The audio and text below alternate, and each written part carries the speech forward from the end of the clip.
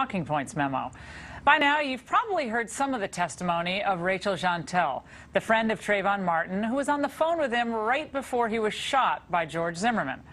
On a few key points, her story has changed from what she originally told authorities. She describes Zimmerman this way, according to what Martin told her. You said the man looked creepy. Creepy white. Okay. Excuse my language, cracker. Okay, and what did you say? Okay, they're having trouble hearing you, so take your time. Creepy ass cracker. You're saying that in the culture that you live in your community, people there call white people crackers. Yes, sir. And do they use the N-word regularly? Yes, sir. She went on to say that she didn't think that this was racist. For many non-blacks, this was shocking to hear. After all, Paula Deen has been excoriated for the past week and lost most of her business interests after admitting the use of the N-word in the past. Yet liberal defenders of Ms. Jeantel took to the internet and to cable to scold white America for failing to understand her point of view. She may not be sophisticated, but she's authentic in the black culture, the argument goes.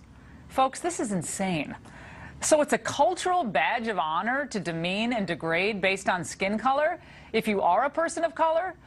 Or are those who are going out of their way to excuse Ms. Jeantel's comments just suffering from an overdose of white guilt?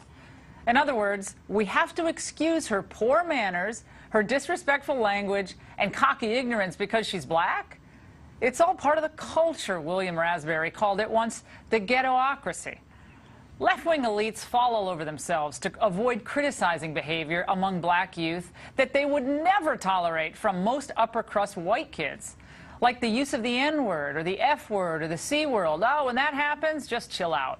It's all part of the culture, we hear. Or the kids who wear saggy pants around their thighs? Big deal. Well, what if they insult the police? Can you blame them? Well, what if they can't read cursive? Well, look, most kids today struggle with cursive. This is an example of what Daniel Patrick Moynihan called the soft bigotry of low expectations. Everyone from Tom Sowell to Bill Cosby have pointed out that when we set a low bar for people, they never end up rising above it. Now, there are a lot of complicated issues bubbling up during this trial, but every young person, regardless of skin color, should have a family who teaches right from wrong and also an education that provides the basic skills necessary to communicate clearly and correctly. So making excuses for poor performance and lousy manners because of skin color just keeps kids stuck in a cycle of underachievement and resentment. We're all better than that, and that's the memo.